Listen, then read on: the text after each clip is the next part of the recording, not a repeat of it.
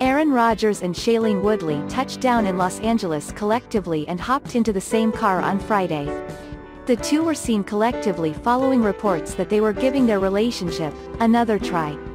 The Divergent actress, 38, wore a denim jacket over a gray t-shirt, black pants, and tall black combat boots. Her former flame, 38, wore a black sweater, matching pants, and tied his hair returned in its now trademark man bun. The pair have been spending a lot of time together in recent days, with insiders close to the pair revealing that the Green Bay Packers quarterback wants to give it any other try, according to People. The two went as far as attending a wedding together for Rodgers' teammate David Bakhtiari, an offensive lineman, who was once married in Santa Barbara earlier this month, Entertainment Tonight reported.